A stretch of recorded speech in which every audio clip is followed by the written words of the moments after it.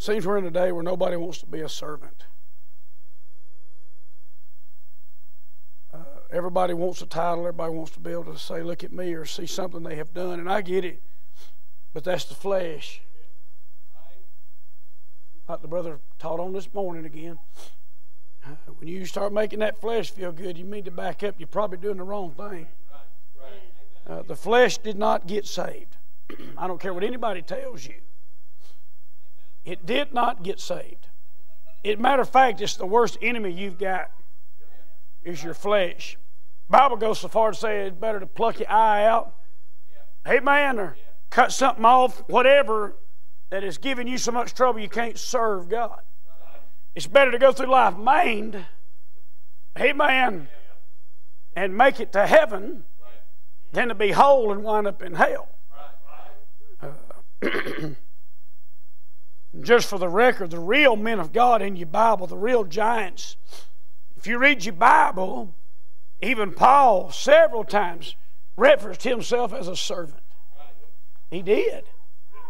Amen. Job, a servant of God. I mean, it goes on and on. Obed-Edom, if you don't know that name, look it up. A man that just happened to have his house in the right place at the right time. When one of God's other servants wasn't doing things the right way, cost a man his life. Obed-Edom got blessed with just having the presence of God. He didn't preach and do nothing. But after he had the presence of God in his home, it changed his service. It did. You go read about him. Before it was over, you didn't hear nothing about Obed-Edom. God shows up at his house, and then you start seeing Obed-Edom a bunch. It didn't matter if he was a doorkeeper, playing music, I mean, just whatever he could do to be a servant. He realized being a servant of God kept him in a good place. Kept him close to God. Kept him close to God's men. And I'm thankful I can just be a servant. I got to studying, and you can go back and look at different places, and I'll hit a couple in just a second. Just bear with me. But I got to notice, and every time you read about the kings, even Saul, every time they went somewhere, you know one of the first things they say? It'd say, and the king and his servants. Every time. David and his servants. I mean, everywhere you look in your Bible, even when you go back to the men like Job, talked about his servants that came to him to tell him the news of his family. And you go looking through your Bible at different men of the Bible, and every one of them that did things, there were servants. Elijah had servants. We know Elisha was one of the ones that was a servant. And by being a good servant, God did twice as much for the servant as he did for the man that trained him. Just makes you wonder what God would do for us if we just truly serve where God puts us to serve. And I got to thinking about them, sir. They never got left behind. I mean, never got left behind. Always appreciated the servants. And I'll get back to that in a minute, but sometimes not wanting to be a servant, you may think you're nobody, but you've got a place, you've got a plan. There's something for you to do. See, your preacher won't see everybody that you'll see. So if you're not willing to be a servant, let me tell you something, there's going to be a lot of blood on a lot of people's hands for the people we should have witnessed to, that we should have been a willing servant to get them to Christ. All of us play a part. I'm going to use a little reference to the Titanic. I know y'all probably heard much deeper and better things, but this is just the way God led me this afternoon. I'll be honest with you, this morning I was flipping through. I already had a thought, but you know, I get nervous every now and then. And so I started flipping through my notes. And I'm trying to put it in my iPad. But it just, you know, I could look up Scripture twice as fast as my iPad, but I like putting my hands on my Bible. They laugh at me sometime, but I say I'd rather read out of my Bible. I use it in a crunch, but I sure like my Bible. So I still write things down. I still like to look at it. I don't know why, I just do. But I looked at these things. You know, I'm just going to deal with about 3 different ships that was involved with the Titanic. And we're just talking simple tonight. And if you know I'm coming, it's going to be simple. It's just the way God uses me. And like I said, I get to thinking, I've heard Brother Doug preach several times, and I get nervous because I don't want to let Brother Doug down. Amen. But ultimately, if God's pleased, we'll be okay. If God has His way with me, guess what? It'll do what you need to get. It'll do things for this church that you need it to do. It'll move mountains, amen, if we just be a servant. So tonight, I'm just going to be a servant. Whatever God tells me to do or say, that's what we're going to do. But if you look in Joshua chapter number 7, and I'm probably going to read just a little bit here, just to kind of set the stage, but in Joshua chapter number 7, there's some things going on right here. They go to fight Ai in the first part of the chapter. And if you read it, and I'm not going to read it all, but children of Israel committed a trespass, verse number 1, in the accursed thing, for Achan the son of Carmi, the son of Zabdi, the son of Zerah, of the tribe of Judah, took of the accursed thing. And the anger of the Lord was kindled against the children of Israel. Not only Achan did it, but everybody's in trouble. You may think your place is not big and you can't do much, but you can affect the whole service of the church. The Bible even says the Spirit's easily quenched. So if you're having a bad day, for goodness sakes, for God's sakes, for yourself and your church's sake, get it right before you get here. Whether you like that or not, it's a fact. Somebody be having a bad day and it'll cause problems. Hey, you know, I just read it to you. The whole camp of Israel's in trouble because of one person not willing to do what they were told to do. Boy, nobody likes to hear that, do they? I mean, that like just combs the hair the wrong way. When somebody says, you just need to do what you're told, man, that just does not fit.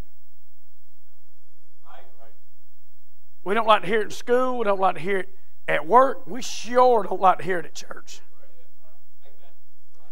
But sometimes we just need to go back to the basics and remember, just do what you're told. Joshua sent men to Ai in verse 2, which is beside Bethaven on the east side of Bethel, and spake unto them, saying, go up and view the country. And the men went up and viewed Ai, and returned to Joshua and said unto him, let not all the people go up. You know what he's saying? We don't need everybody. We got this. Let's say that Joshua was the preacher. Man, that's the preacher. We don't need everybody for this one. No need to weary everybody. We got this. They got a little bold because of what God had been doing. Now, church, the Bible says to enter into the throne of grace boldly. But you better walk softly in everything else. It's not your power that does anything. It'll be humility that makes you a mountain of a man. It'll be humility that makes you a lady, not just a female. Amen. I say this a lot of times. Being a male doesn't make you a man. But if you're going to do great things for God, it'll start in humility. They said, oh, we got this. And they returned, told him this, and at verse 4, so they were thither of the people, about 3,000 men, and they fled before the men of Ai, and the men of Ai smote up to him about 36 men, and they chased them before the gate, even in the Shebarim, and smote them in the going down, wherefore the hearts of the people melted and became as water. It's a bad thing to get beat up. If I'm going to have to fight somebody, but it's real bad when I tuck tail and run. I mean, buddy, amen. I mean, then you're humbled whether you want to be or not. You know what I mean? Boy, it's something hard about having tuck tail and run. They had them on the run. What they thought was nothing. And you know why they thought that? Because they had seen God's hand do greater things with less people. But this time they got less people, but God's not in it. Be careful what you endeavor to do. Be certain it is God that sends you, or you will fail. Amen. You will fail. They go up here and they come back, they're whooped. Joshua immediately rents his clothes, he's broken. He knows something's wrong. And basically what happened, there were some things that shouldn't have been there that was. If you go to study about the Titanic, there was at least one ship that was in the area. You know, all them people could have been saved that night on the Titanic. I know y'all know enough about that to know that. They could have been saved. But the first problem they made, very first, I think the whole problem they had, Brother Jordan, the whole thing is when they said even God couldn't sink the ship. You just don't do that. It was going to sink no matter what. You don't do that. Just like Joshua sending them men up, they didn't know what they were doing, but they were doing the same thing. They were basically saying, hey, we got this. Even God can't sink this ship. Didn't He make its maiden voyage with its first crew? Now, it did make one run. It did. Go study it out. Did y'all realize it was even called unlucky when it left the first dock? It got out of control in the dock and almost hit another ship before it ever left. Oh, yeah. Almost hit another, and they named it unlucky right then. Sure did. It almost hit the New Yorker, I believe is what they called that other ship, and right out of the gate, 22 of the crew was missing. Sure did. 13 signed back on. But right out of the gate, they had problems. It was named unlucky. Y'all want to guess when the completed trials happened? April the 1st. And y'all going to really like this. Y'all want to know the day that I was voted into my first church? April the 1st. I said, well, that fits pretty good. But it wasn't a joke. Amen. So many things you start to see come together. Named unlucky right out of the gate. It's supposed to be one of the greatest ships ever built. And in that area that night when they got in trouble from things, again, foolish thinking, not being aware of what was going on, not realizing just how dangerous it was going to be. Come on now. You walk every day in this life, you don't realize that you're that close to death every time you take a step. You get out here in your car, you're that close to death every time you drive. You would be amazed if it wasn't for God's angels that most of us wouldn't make it where we're going. We'd be doing funerals a lot more than we're doing them. But thank God, when I got saved, He put an angel on me. I've been in situations shouldn't have got out of. Amen. But God saw me through. I'm the man now. I'll tell them when something's dangerous. I said, y'all back up. Let me handle this. Well, preacher, we don't want you to get hurt. I said, if there's anybody want, it'll be me. Y'all think I'm kidding. We raised a big truck bed just the other day with cranes. And I was taking up a big mechanic's bed, had a crane on it and all these things. I said, step back. Wait a minute, just a minute. In Shores of the World, just as the truck cleared the bed, she fell.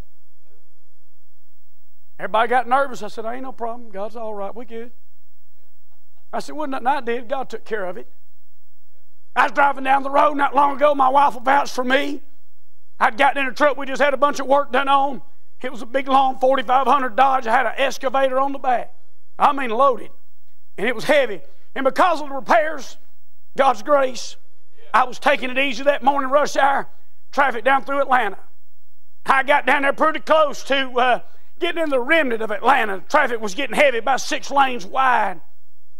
And the truck went to go to the right, and when I spun the wheels, she spun. There wasn't nothing there. And I often wondered what I'd do or how that would be. Let me just give you some advice. You don't want to be there. There was nothing I could do. I mean, there ain't nothing you can do. And I bumped the car, spun it around. That car hit backwards into the wall. Rush hour traffic. That's the only car hit. My truck just eased over to the inside wall, hit the wall and stopped. Nothing got out of line. Nothing got beat up. Amen. My steering was so bad that the knuckle came off the steering box, Brother Doug, and both tie rod ends. When she hit the wall, the wheels went like this. Now you tell me that God wasn't with me. Hauling an excavator. I mean, I was loaded, and God took care of me. Even my boss, I'm trying to get back in church. Amen. I'm praying, and when I done got one, I'm on his trail. I've told him, hey, I don't make no bones about it. I said, boy, I'm on your trail.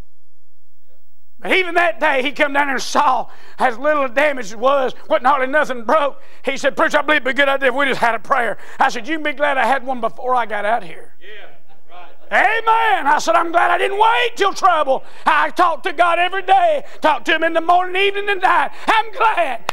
God knows what I need, even when I don't. I'm glad I wasn't cocky that day and said even God couldn't wreck this truck. But God saved me that day, just like He's done many times. It's good to be a servant of God. He don't leave without me, and I don't leave without Him. Amen. One of these days He's coming after me. I got to calm myself. That night the Titanic got out there and got in trouble. Everything was already against it. There was a ship called the Samson within 7 miles of the wreck. 7 miles. Could have been there with no trouble, had plenty of room. But they were out there illegal fishing. Sure was. They had illegal fish. It was seals. They were only 7 miles away. But because of what they had on board, they tucked tail and ran, knowing they were in trouble. Sure did. Left them. There's a lot of you today that the preacher called you and asked you to do something. You'd probably veer from it. You'd probably say, preacher, I really can't. Preacher, I'm not. And it'll be because you know there's some sin in your life that you hadn't dealt with. You're doing things in secret places. God have mercy. I'm sorry, but this is what's the way God's will push it. And you won't do things for God because there's something in your life. There's something you've done on the phone. There's something in that computer. There's some things that you need to put down on this altar that God can use you. And for the record, people will die if you don't deal with the sin in your life. Everybody could have been saved because of the illegal things in the vessels. They wouldn't be able to answer the call. Just like with Joshua, people died because of illegal sin. Things that shouldn't have been there. People died, and church is still going on today. We're going to answer for that, just so you know. You can enjoy that comfortable seat for now, but when the judgment comes, none of us going to be comfortable. Right. When God said He'd wipe the tears away, you know what that means? That means we were going to be doing some crying. Yeah. Right. The judgment's going to be the worst thing in the world, Brother Doug. I dread the judgment. Right. I'm saved, I'm going to heaven, but I dread the judgment. Right. The things I know I should have done. Listen, I'm not walking on the water. Right. I know me. Yeah. But judgment's coming. I'm going to hear about every one I missed.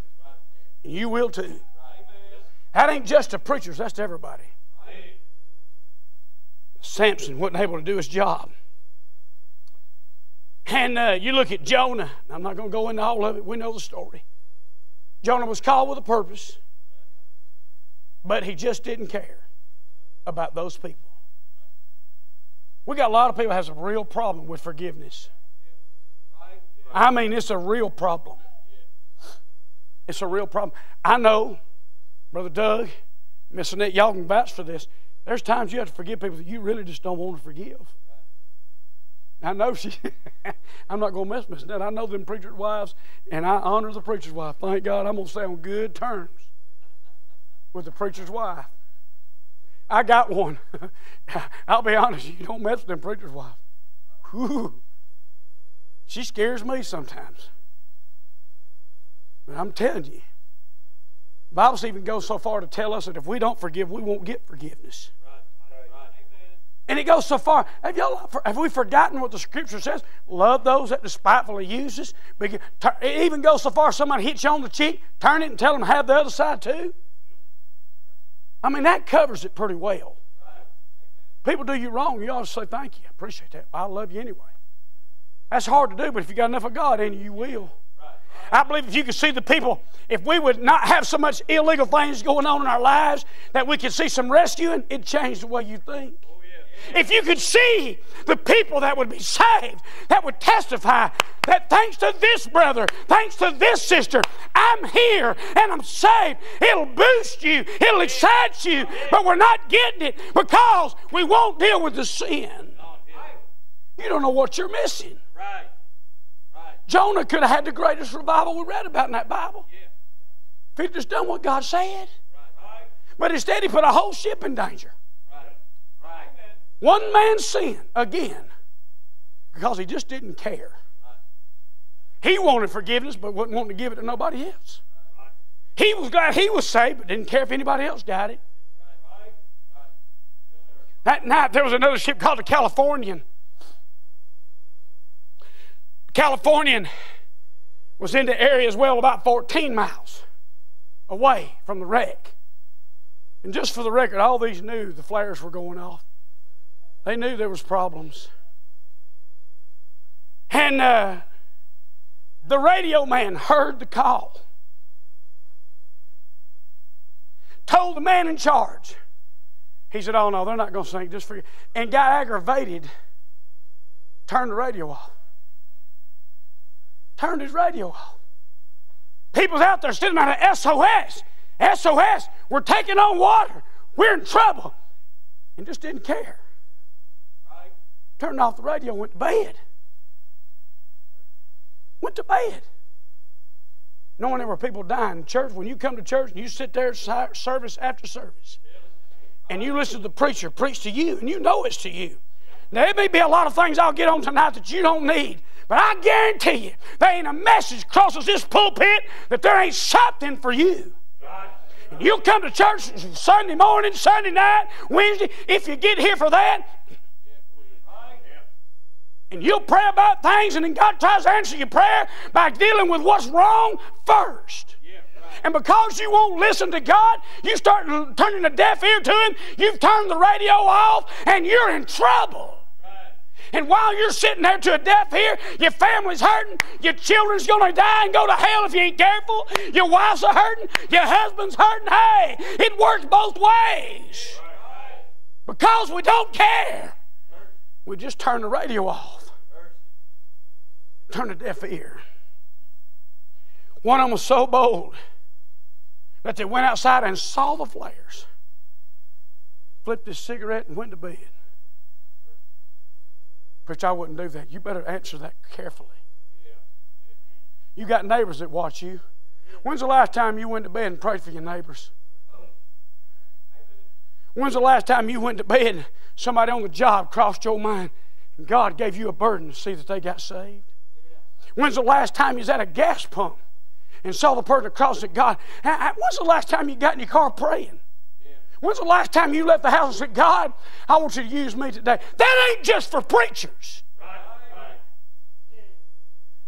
I've often said, Brother Doug, I'm going to make every person in my church teach. Every one of them. I'll probably lose half of them before I can get them in there, but I'll get them one way or another. You know why? It does you good. When you realize somebody's depending on what you got to say, you'll get real with it. You'll start studying your Bible. Because you'll find out right quick, you don't know as much about it as you thought you did.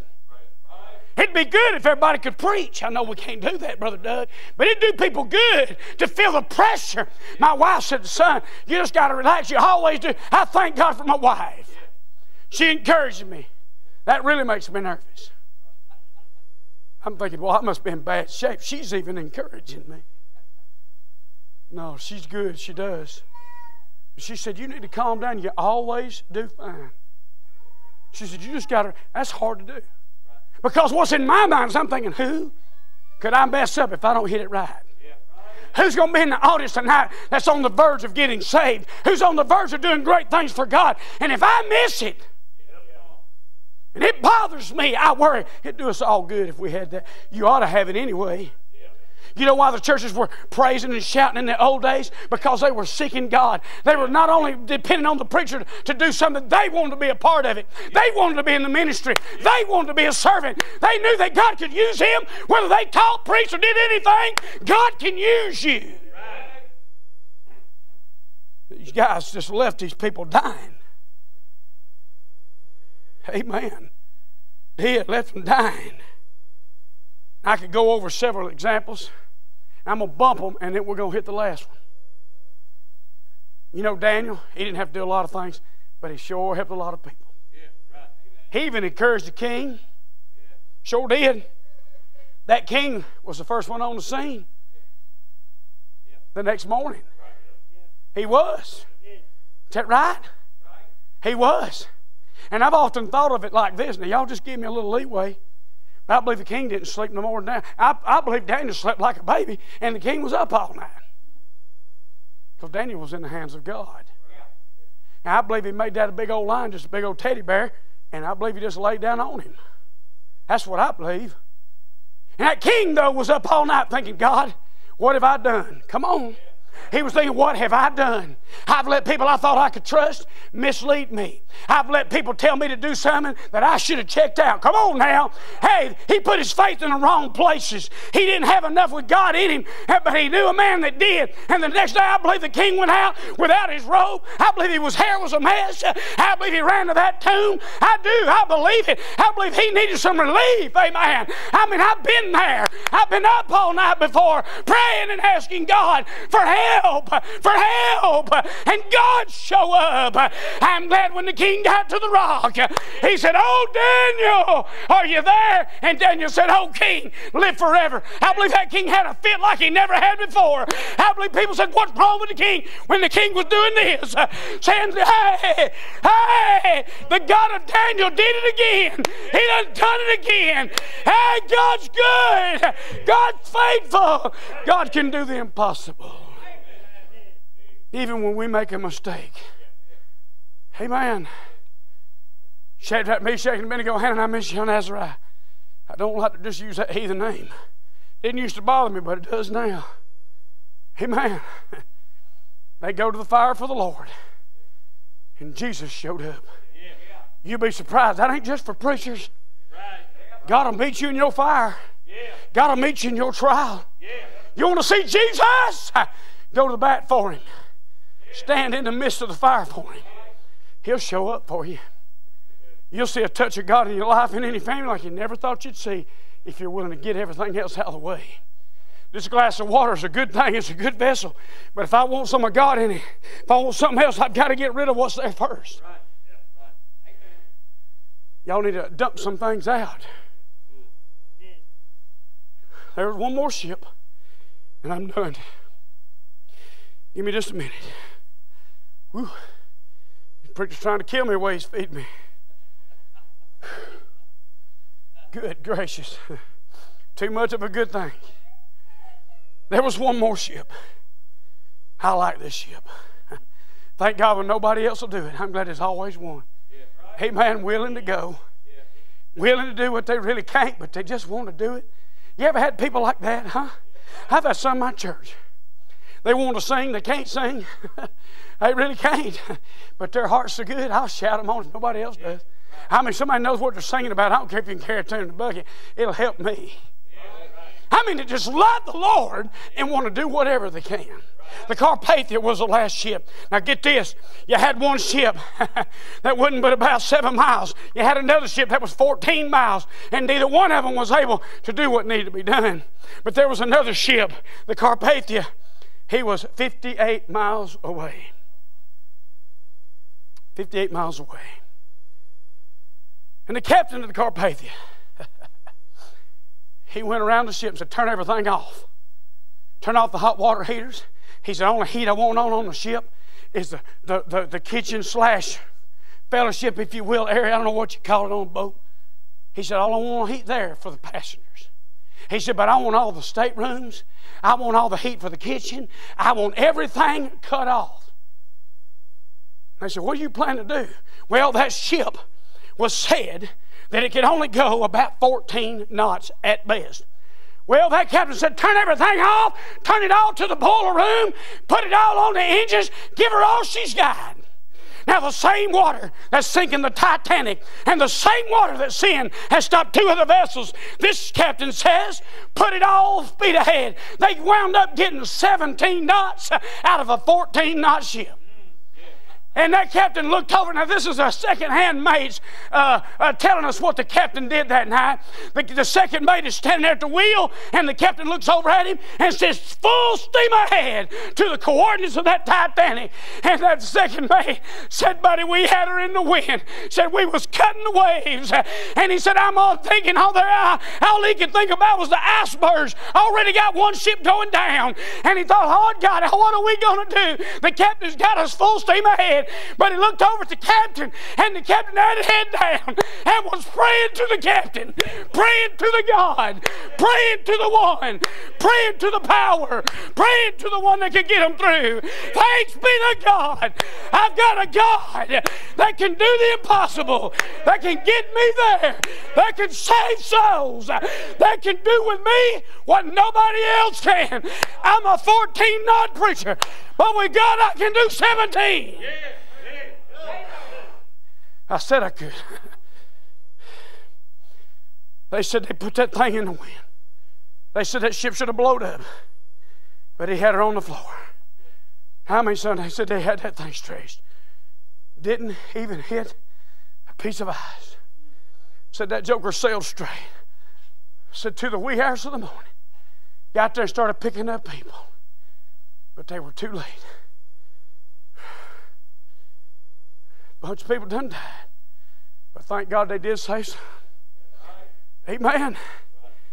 What I understand, they saved about 705 people. Thank God for somebody that didn't have illegal goods on the vessel. Amen. That cared. That cared enough to trust in God. To do what they couldn't do. And to let God do with them what they shouldn't have been able to have done.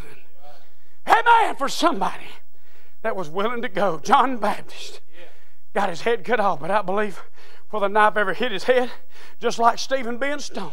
I don't believe he felt the stone. I believe he looked up, saw Jesus. He prayed for them sorry rascals that hated him, and God took him out. I believe that Carpathia, if they'd have had the modern technology, I believe God stuck his finger down there on the propeller. Huh? I believe God had his hand. He must have been. Oh, Lord, could you imagine if you could have seen the angels that night? Just maybe there was a whole crew of angels holding to the sides of that ship, flopping and saying, go, baby, go. I mean, tell you, God will help you. And you'll have more power than you've ever had when you'll surrender to the will of God. When you'll get the sin out of your life. When you just do what he asks you to do. Quit questioning. Quit wondering how. And let God do the impossible. We need servants that'll just say, God, here am I. Use me.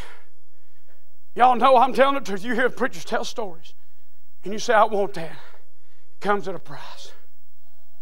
I guarantee that captain, while them other captains, by the way, got in trouble. And there were other vessels. Ain't got time to get into that. There were other ships. They all paid for their uncaring and no willingness. Not only did people die, but they paid for it. They paid for it. But let me tell you, old Carpathia, son, they put him on the scene and said, there's the man. Huh? There's the man that cared enough to get us out of this. I'm going to tell you something. Brother Doug and me, we ain't much. And I've told Brother Doug, I'm here, use me. I believe God's going to let us do some great things. I do. I believe we're going to do things overseas. Amen. I believe we're going to do things everywhere. I've got buses from here to Mexico. Got one overseas. I guarantee you, I'm your bus man. People would call me, give me buses to each church and say, well, we didn't want those kids. I'd grab the title and get out of there before I said more than I needed to. What'd you do with that bus? I'd give it to the next church it called. Hey, I want to see them come in. I want to be that guy. I want to be the one that is scared to death and my knees are shaking and I don't know what we're going to do, but all I know to do is give it all I got and let God plow the path, and when it's all said and done, I'll say thanks be to God. When people call me, I got my buddies and work with me. They call me the man. Had it on my credit card. Will the man Jackson. Just because I fix all their messes and junk. And I started telling them that God condemned me. Let me tell you something, I'm nothing. So every time they start saying that stuff, you know, I tell them, I say, hey boys, as humble as I know how, I can't take credit for what God put in me. I said, sir, I appreciate it, but y'all just thank the God of heaven that made me what I am. Don't you want to be all you can be? Don't you want to be that one? That being, hey, Brother Doug, tell me the truth. Ain't nothing like sitting on a pew and people go to testifying. And somebody said, thank you, preacher, for telling me what I needed to hear. Ain't nothing like it. That happens to everybody. That can happen to you. You young people, listen to me. You bring your buddies and all from school. That can be you. One of your classmates might even be suicidal and you don't know it. That 14-year-old shot up to school a year earlier was in school with my boy. Somebody said, that was luck. No, that was God. They told God to stay out, but I sent him back in. I'm glad I got a God that does what I can't do. You don't know how bad you're going to need him before the sun comes up, preacher. You be coming. Let me tell you something. Don't play with God. Why would you want to play with the one that can make you do more than you've ever done? The key to revival in the church is seeing people get saved and get help. You want revival? Get them in here. You want revival? Pray for revival. You want to be used of God? Pray. Don't look at what you can't do, but trust God on what you can do. Go ahead, preacher.